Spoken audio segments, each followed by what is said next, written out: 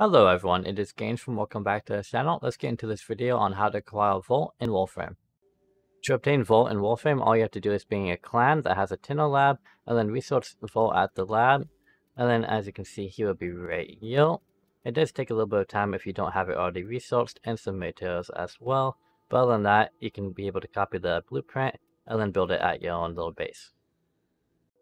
I hope this video helps you get full, and thank you so much for checking out the video. If you have any questions, let me know down below in the comment section, and I will respond as quickly as I can.